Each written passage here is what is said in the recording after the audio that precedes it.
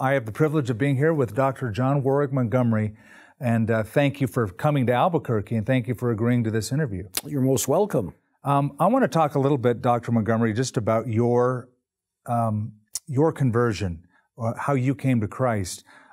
You once said, like the late C.S. Lewis, I was literally dragged kicking and screaming into the kingdom by the weight of evidence for Christian truth. Tell us about that process. Well, I grew up in a early ecumenical liberal Protestant church in a small town in upstate western New York. I might as well have been a member of the Rotary Club for all the Bible or theology I got in this thing.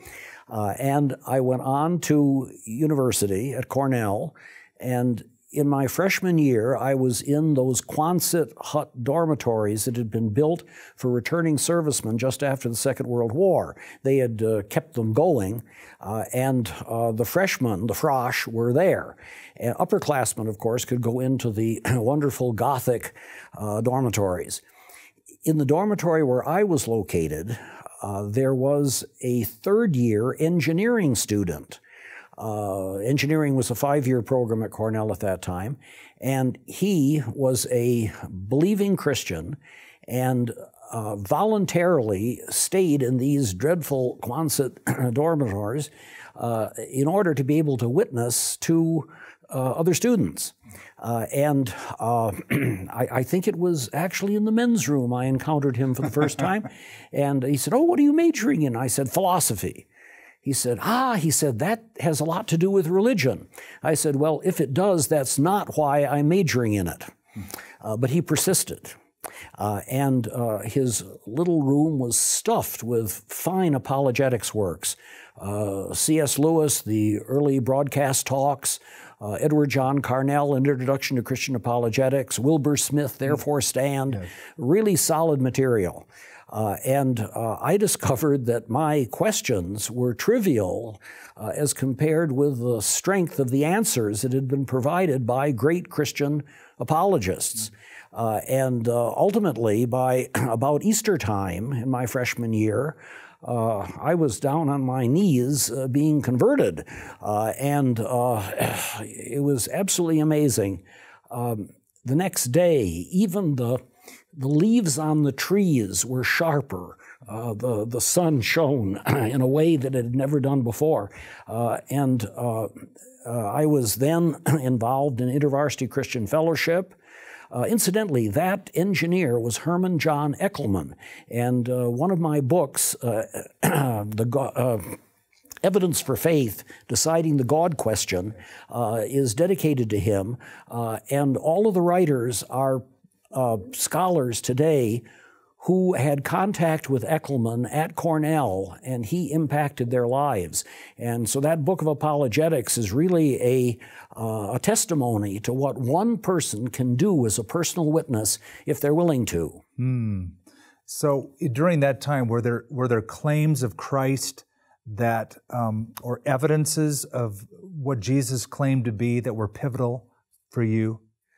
Well, particularly the fulfilled prophecies and the resurrection. It was clear to me, and I'm going to deal with this on Wednesday night, it was clear to me that if you have a considerable number of prophetic utterances from a variety of different books across many centuries of the Old Testament, and these all come to focus on Jesus Christ, on that one person in the New Testament, this is a very special kind of book, and he has got to be a very special kind of person.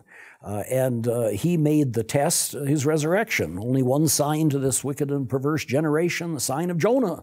Then he demonstrated his deity by his resurrection from the dead.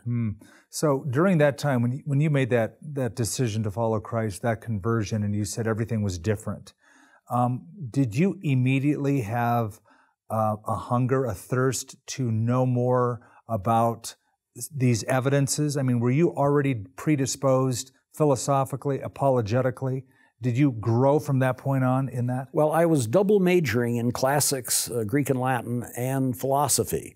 And of course, in the philosophy courses, I was immediately confronted with major systems that are contrary to Christian faith. So it was necessary to deal with these. Mm-hmm. My first philosophy course was with Edwin A. Burt, B-U-R-T-T, the author of The Metaphysical Foundations of Modern Science, and I got to know Burt quite well.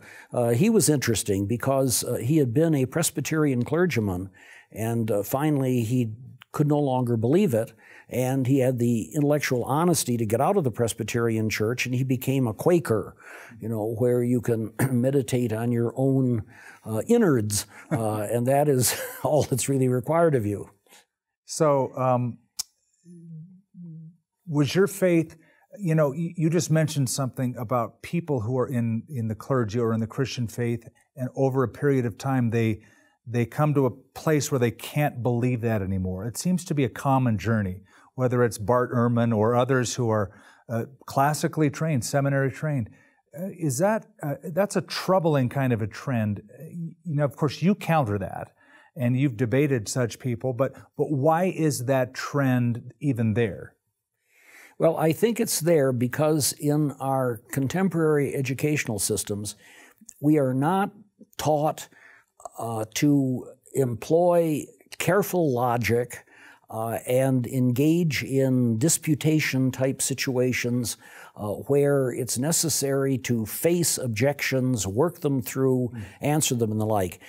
During the Reformation period, it wasn't like that. All the great confessions of the Protestant Reformation have both theses and antitheses. They take up the contrary viewpoints, they analyze them logically, and they show that these will not hold water, and therefore one must move in the direction of the position that they're setting forth. Mm-hmm. Now, that kind of thing simply doesn't go on today.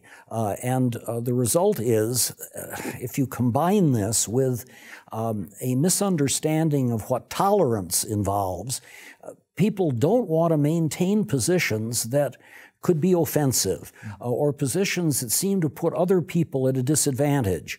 And therefore, these moves away from Christian faith are not rational moves. They are moves to accommodate to a different world, a different lifestyle, a different way of looking at things. But of course, no one wants to admit that they are changing position on the basis of that kind of thing.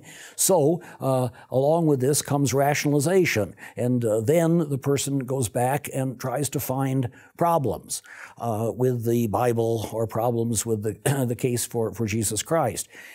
Now, no human argument is 100% sound if it deals with a matter of fact. These are always probability arguments. Therefore, as Pascal said, there's enough light for anybody who wants to see, and there's also enough darkness for anybody who has a contrary disposition. If for any reason you don't want to accept Jesus Christ, you can find reasons. They unfortunately are not good reasons, but you can certainly find reasons. Right. So you're saying that people will become intellectually dishonest for social reasons, social purposes, to fit in or to not be offensive. Yes, although I wouldn't go so far as to use the expression intellectually dishonest for them. I think that this is a matter of self-deception. I think they get to the point where they psychologically and sociologically can't maintain this Christian position any longer. They are, for example, in a secular university where 95% of the faculty are dead against Christianity or don't care about Christianity, and they are in the university pecking order. They desperately want to reach the level of an associate professor and tenure security and all this kind of thing. All of these pressures work on them, and when suddenly a switch is tripped and they move into unbelief, because you don't logically do that, what they have to find are some reasons against Christian faith, and then they do this. But they are not consciously, I think in most instances, being intellectually dishonest. Now, there are some who are, no question about that. Okay. So you mentioned the evidence for the resurrection of Jesus Christ. Would you give just a concise kind of a an outline of that evidence? Well, over a 40-day period, this man who had unquestionably died on the cross, been executed under the auspices of a Roman crucifixion team that knew its business, this man was alive again and engaged in physical activities that demonstrated that this was not a vision, but an actual resurrection. For example, doubting Thomas. He won't believe in spite of the fact that his fellow apostles have seen the Lord. Jesus appears to him and allows him to touch his hands and put his hand into the wound in his side, this sort of thing. And on the road to Emmaus, Jesus is eating fish with his disciples. Now, there's no way in the world that one can argue that this is a vision, a collective hallucination or anything like that. It doesn't work that way. And St. Paul in 1 Corinthians 15 says, after he's listed people who had contact with the risen Christ, that there are over 500 witnesses to this who are still alive. His point being, he wrote that, by the way, in 56, so that's within a generation of the crucifixion in 30. It's perfectly obvious that he's presenting this as a public event that can be checked out simply by talking with the people who had contact with the risen Christ. Let me ask you this, because I thought of him when you were talking about the miracle of the resurrection. The Scottish philosopher David Hume, who said, by what we observe, miracles don't happen.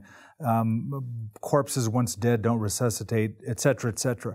So, just by our own experience and observability, they don't happen, thus they can't happen. I think he sort of said something around those lines. How would you respond to that?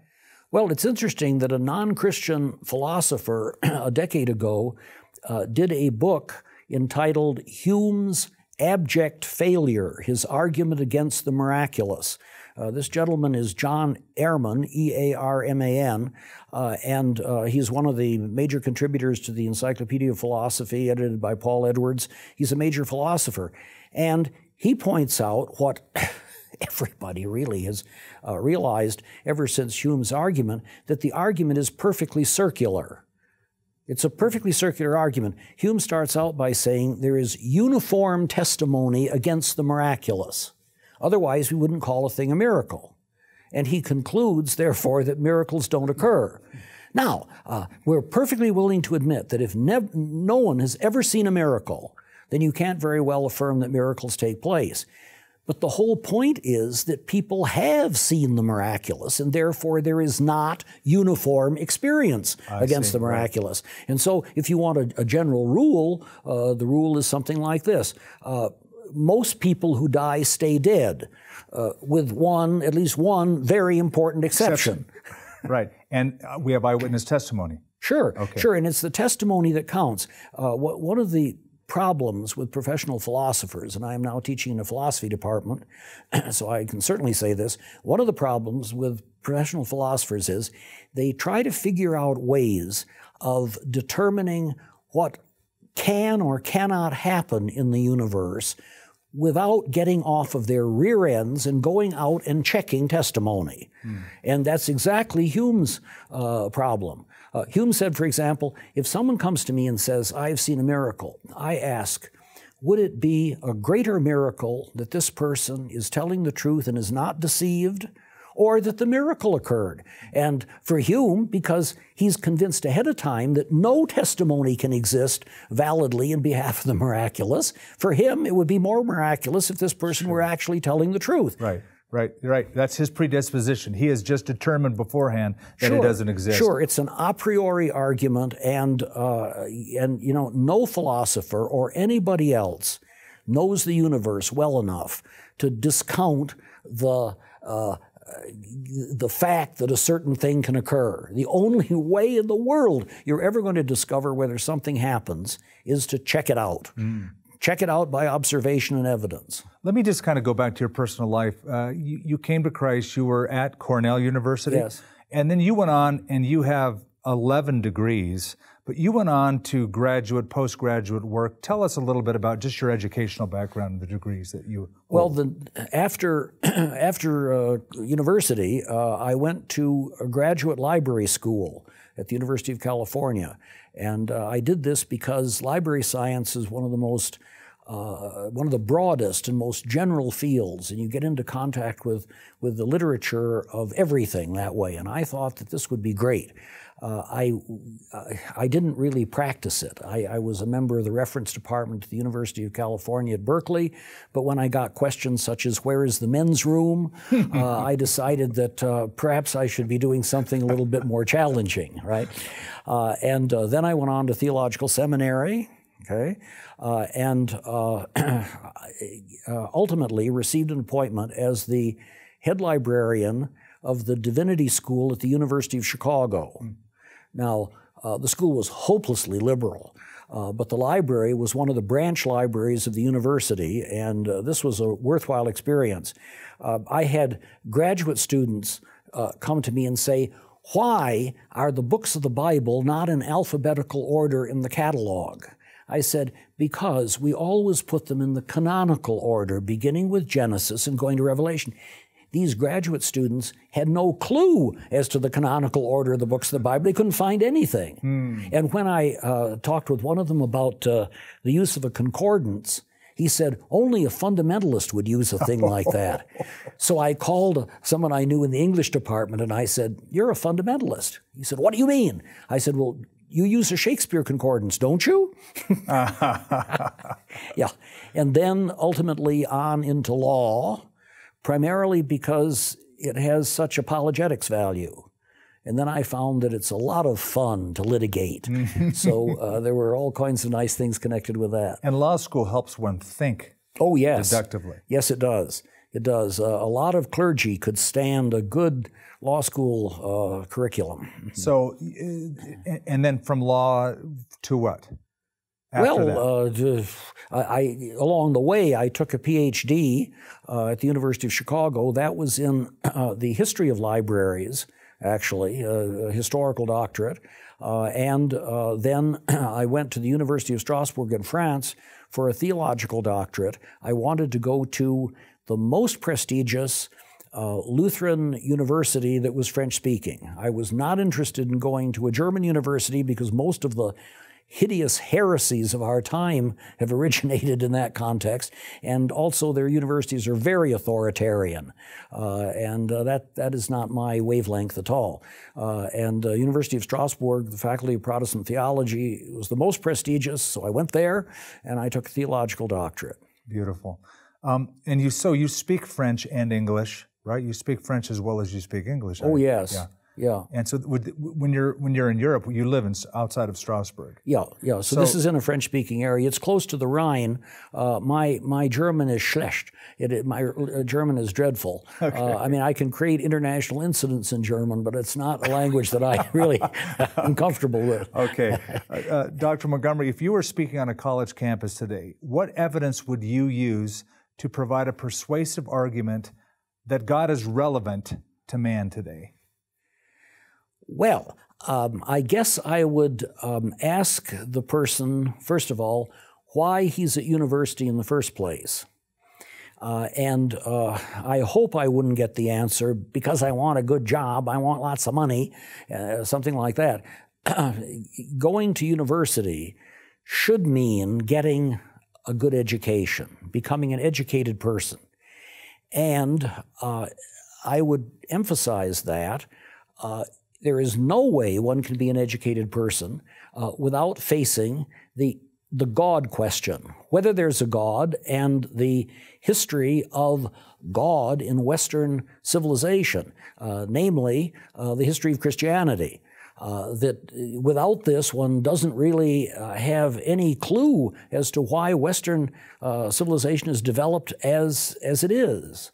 And I would maybe even quote Aristotle, the Metaphysics, where he says that it is of the nature of man to want to know.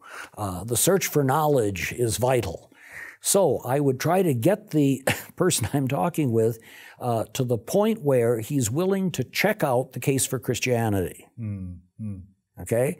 Now, prior to all of that, I should emphasize, prior to all of that, I would try to find out where the person is himself personally in the religious sphere. I don't ever start out, bombastically telling them what they ought to be doing. It's vitally important that they express themselves sufficiently that I know where they are. But assuming that the person is at university for the right reason, then that person, the person is compelled to come to terms with Jesus Christ. That's an argument that Wilbur Smith used in a little pamphlet that used to be published by InterVarsity Press. Have you considered him? And Smith starts out that pamphlet by saying, the longest biographical article in the most scholarly edition of the Encyclopedia Britannica is the article concerning Jesus Christ. You cannot consider yourself an educated person unless you know who that person is. It seems to me that's the angle. That's the way in which one ought to approach it. You have spoken forcefully about Richard Dawkins' denial of intelligent design.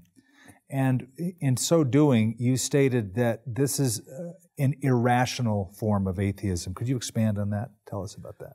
Well, yeah, I can do this best by referring to Dawkins' biomorph analogy.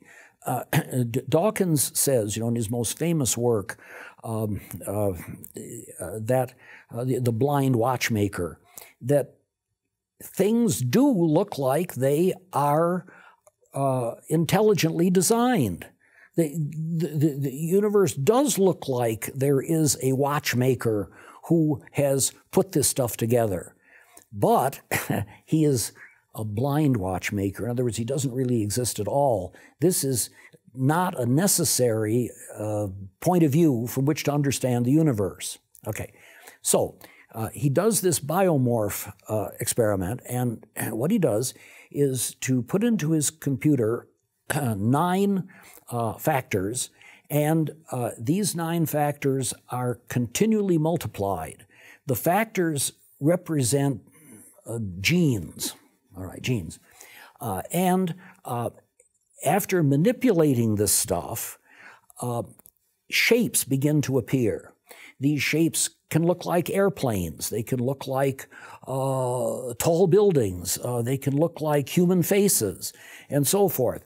And since it's possible to carry out a series of multiplications, 9 times 9, you got 81 possibilities plus all of the subsequent stuff that appears.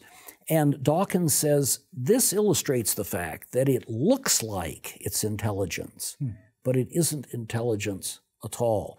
And there is a book on the biomorphs by a computer specialist, and this computer specialist has provided some experiments that you can do yourself along these lines. And in the article that I did on this, I pointed out, quoting from the computer specialist, that every one of the instructions given to you to work with the biomorphs requires your human intelligence in order to understand the operation that is supposed to take place, and your intelligence in bringing the whole thing about. At one point in this thing, Dawkins says, or either that or the computer scientist says of him, that he took his laptop out into the backyard and let bugs or fleas come and punch keys and so forth. Listen, is anybody confused on this into thinking that you don't need Dawkins or any intelligence in order to provide this analogy at all? I mean, if that were the case, then why don't we just let the bugs do it all by themselves? The fact of the matter is that no one has ever been able to explain the intricacies of the universe effectively without intelligent design. You can't do this. And this is obvious from the fact that the non-Christian, the anti-intelligence design person is going to rely on infinite time. Given enough time, you can have these changes and these developments. Mm-hmm. Listen, time is not a causal instrument at all. It merely marks the passage of events. Mm-hmm. You can put a birdhouse in your backyard for millennia, and it will not turn into a bird. Mm-hmm. Right.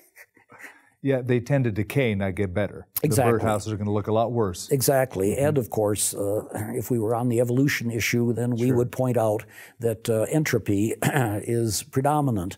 And if there were evolution, it would be a little bump on the general downward drift, and little more than that. At the height of the God is Dead controversy, you debated the late Bishop James Pike, who was one of the advocates of that kind of thinking. Well, no, actually he wasn't. Pike was not in the Death of God movement. I did debate him, but it was Altizer, the Death of God theologian, so-called, that I polished off at the University of Chicago. And tell us about that, how it went. Well, very interesting. Altizer had been featured in Time magazine, and this was really hot stuff at the time. And on a bitter February night, at Rockefeller Memorial Chapel, there were over 2,000 people present, and there were more there than came to hear Karl Barth when Karl Barth made his one trip to the United States. This was a rout. It was a rout. It was so bad that some people quipped that God didn't die, but the Death of God movement did. Interesting. Yeah. My only negative. The only negative side of this came from Wheaton College. Wheaton College undergraduates in their paper said that I had crucified Altizer, that I just hadn't been nice to him. And yet Altizer respected me greatly and even recommended later on to Lippincott that I be the editor of a series of evangelical publications produced by Lippincott. So there wasn't any problem there. But among our evangelical pietistic friends, they are just horrified when you take somebody apart. I mean, in my view, bad theology is cancerous. It's cancerous, and you've got to engage in cancer surgery. You do not play these things as if they're just different points of view. You don't do that. Right. We have a good example in the New Testament, how Paul confronts false teachers by name as well as by doctrine, correct? Yeah. So he took them on head on. Incidentally, after that debate at the University of Chicago, the people who sponsored it invited Francis Schaeffer to debate Bishop Pike. And they were very disappointed. They contacted me in Europe afterwards because what Francis Schaeffer tried to do was to love Pike back into the kingdom. And people went out after the debate and they said, well, I guess the two of them really agree. They don't really seem to disagree on important facts at all. That's not the way you do this. If it's someone who is destroying souls, as Bishop Pike was doing, you don't let him get away with it. Let's go back in time to a person that was very prominent on the landscape, Madalyn Murray O'Hair, and you had encounters with her. Did you just have one debate? It was a radio debate in Chicago. And she was pretty vitriolic in her stand toward Christianity, trying to just remove the discussion altogether. Oh yeah, well she was very obnoxious. I mean, this is the kind of atheist we need, because people who came into contact with her would run to the cross. They didn't want to be like her. All right. Cantankerous. No, terrible. So tell us about that debate, how it went down, what it was like, the ramifications of it. Well, an interesting aspect of it was that her son, Murray, was in the studio for this, and at that time he had not come to Christ. And I hope that debate had some effect along that line to get him to the cross. She I had not had much radio debating experience, and during the first segment of this, she started talking just before the station break and kept right on talking up to the station break to make sure that I didn't get in a word edgewise. Well, I'm a fairly quick study, and so that's what I did through the rest of the debate. This had come about, by the way, because she had had a debate on that same station with Jack Wurtson, the youth evangelist of the time. Okay. I mean, he was quite elderly, but he was still doing youth evangelism. And Mrs. O'Hare mentioned Josephus. And Jack Wurtson had never heard of Josephus. And so the whole thing was unfortunate. And that's how I ended up on the program, because people kept calling me and saying, for heaven's sake, you've got to get on this program. If you don't get on the program, the church is going to fall. And I pointed out that the church had survived worse. But I was on this program, and it was very successful. And that's recorded, by the way. It's available on tape, the debate. So what effects did it have in Christendom or in America or in that area afterwards? I don't really know. I get very little feedback on what I do. But I am told that it was one of the nails in Mrs. O'Hare's coffin, that it had a really strong positive effect. But I have no way of knowing the reality of it. Interesting. There's what some have observed as a new atheism, an aggressive type of atheism at work, that wants to deny any personal expressions of faith whatsoever. How do you see this playing out in terms of the church today, and what have you done to respond to it? You've already debated people like Dawkins, etc., but tell us a little bit about this new atheism. Are you familiar with that term? Yes, I am. Actually, I have not debated Dawkins. Dawkins has been very careful. He has refused debates with all sorts of people where it's clear that he feels uncomfortable.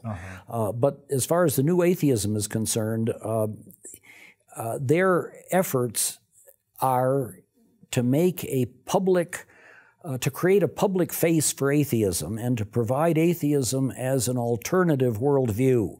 That's what they're really trying to do. Now, in the course of doing that, they occasionally try to shut Christians up. There's no doubt about that. The fact is that the First Amendment to the U.S. Constitution that separates church and state makes it impossible for them to shut Christians up.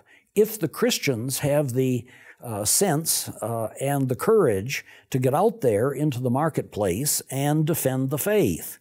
I think the problem is not so much the new atheism. I think it's the pusillanimous Christians, the Christians in all these churches where they never are taught any apologetics, any defense of the faith. The average believer doesn't have a clue as to what to say to a non-Christian. That's the real problem. If we had solid apologetics training from elementary school right on up in our churches and in our parochial schools, then we'd be in a position to answer these people. For our final question, Dr. Montgomery, I just want to kind of preface it by giving my little story. When I was a brand new believer, and I had been in Christ for just months, my integrated zoology professor on the first day asked if anybody believed in God. I raised my hand. And then he proceeded the whole class to try to show how my viewpoint was just an untenable viewpoint. And he just spent the class knocking anybody who had a spiritual viewpoint. Wasn't he paid for teaching zoology? Exactly. Yeah. Not philosophy or religion. So I found myself in an environment, in a UCLA program, medical program, where most of my professors were just of that stature. Well, that threw me in a tailspin. So I remember grabbing a little book called Evidence That Demands a Verdict and thumbing through it and becoming emboldened and wanting to engage and articulate, which I found very effective and helpful. It put me right into the battle, but I kept seeing a name pop up that people were citing, John Warwick Montgomery. So you have added to the faith and bolstered the faith and helped us to articulate not only what we believe, but why we believe it for generations. So just on behalf of believers, including myself, thank you for building up our faith over the years. And, all right, a little Latin. Soli gloria Deo, glory to God alone. And you've also helped us in the area of the inerrancy of Scripture. And you have a term called the fuzzification of inerrancy. You wrote in one of your books. Could you explain the concern that you have of the modern church and its view on inerrancy? Well, the modern church desperately wants to be accepted. And the idea of a Bible, which is totally true in its statements, whether they are theological or historical or geographical or scientific, that is an uncomfortable business, because it might mean that the Christian would actually have to defend the Scriptures against criticism. So, in certain evangelical circles, both here and in England, there are liberal evangelicals who claim that the Bible is just fine as long as it's dealing with theology, but it isn't necessarily correct in all instances when it's dealing with secular affairs. Now, that sounds like it would be an easy position. But the fact of the matter is that that position is utterly impossible. Why? Well, two reasons. First of all areas of life interlock.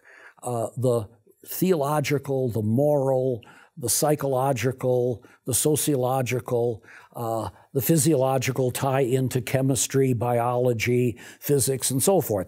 Our separation of secular and religious is an arbitrary separation. There aren't any actual lines drawn in the universe that isolate these areas. False dichotomy. It's a false dichotomy. But for Christian faith, this is particularly impossible. Why? Because the history of God's actions, as we find those actions recorded in the Bible, is a history of God entering history. He enters history by way of prophets and apostles, and ultimately he enters it by way of his only Son. All of this takes place in history, so that the idea that there can be historical errors and yet everything is okay theologically is a lot of nonsense. This simply cannot be. For example, the death of Christ on the cross. Was that a historical event, therefore secular, or was it a theological event? No, this is like if you stop beating your wife. You cannot answer that question either way, because the death of Christ on the cross is both historical and theological, and if it didn't take place historically, it isn't of any value theologically. What I call the fuzzification of inerrancy is to try to say, yes, I hold that the Bible is inerrant, but of course I just mean in theological or ethical or moral spheres. Once you start that, once you find what you consider to be errors in the secular, those are going to infect the theology as well. And ultimately you're going to end up like certain German theologians who say that the Christ event is a mythological event because otherwise you would have to be able to demonstrate it in some historical sense. Mm-hmm. Speaking of inerrancy and the textual basis for our belief, Bart Ehrman's big contention is because we have no original, no autographs, that, he believes if there's a God, God could certainly preserve Scripture, but he could also preserve the originals, which he hasn't. We only have copies. But by the way, he could also give us a third arm, which would make it possible to scratch that one place on your back you can't reach. But oddly enough, he decided not to do that. Right. So his argument, which seems to be persuading a lot of people, is an argument with lots of holes in it, right? False assumptions. Oh, yes. So speak to us about Ehrman's way of thinking when it comes to the original autographs. Well, we don't have the original autographs, the actual documents that Matthew, Mark, Luke, and John prepared. Mm-hmm. We also do not have the original autographs of any of the writings of classical antiquity.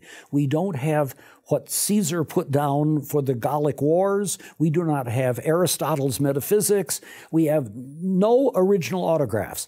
And in fact, we have hardly any original autographs up until modern times. We have no original autographs of any Shakespeare play, and that's 17th century. All right? Almost no autographs of my books exist. Why? Because once the book went into print, I threw away the handwritten copy in the days when I did it in handwriting. Good. And of course, I simply get rid of any electronic preliminary copies once the book is published. Autographs are not a test of whether you have a valid transmission of a document. The test is whether you can go back from the later materials, examining those materials for scribal errors, inaccuracies, lapses, problems like that, and by comparing the copies, you finally get back to what is known as a resultant text. It's the best text, having removed all of the erroneous stuff that scribes introduced by mistake or whatever. Variances, yeah. Okay, and that process is exactly the same for secular literature as it is for the New Testament. The difference is that in the case of the New Testament, we have infinitely more copies and therefore an infinitely greater chance of arriving at a text which is solid. So he would have to throw out an enormous amount of literature that Western civilization holds as... Well, see, the irony of this is his specialty is textual criticism. He was an assistant for years to Bruce Metzger at Princeton. And Bruce Metzger, a fine Christian believer, I knew him well, said nice things about my writings and all this and that. Metzger was a solid believer, and once Metzger went for his reward, then his textbook is now edited by our friend.